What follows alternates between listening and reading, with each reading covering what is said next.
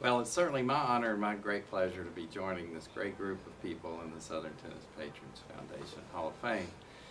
I've been around tennis now 50 years, and it has been an integral part of my life. And I know that same passion is shared by all others in this group. And I first got involved as a player at age 9 in Birmingham, Alabama, under the tutelage of Wade Herron, and he taught me so much about the game and played junior tennis, and the memories of staying in people's houses and being driven from town to town playing was something that was very special to me.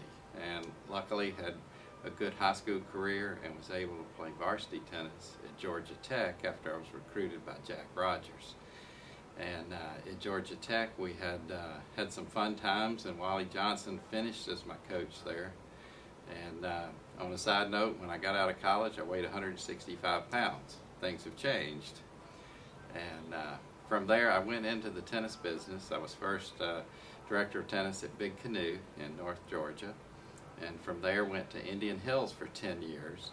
And had so many friends and so many people that we taught and took to tournaments. And that was a very enjoyable 10 years of my life. Also at the time, I married my wife and had 3 wonderful daughters, and from there went to the Standard Club as the athletic director and served there until taking on the role as the executive director of Southern in 1989.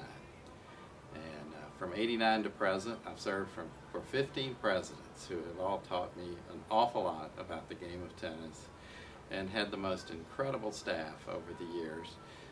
Many of which I stay in touch with today that have left many years ago. So it's been just a terrific run. I'm so proud of all the accomplishments of Southern Tennis and the Southern Tennis Patrons Foundation over those years.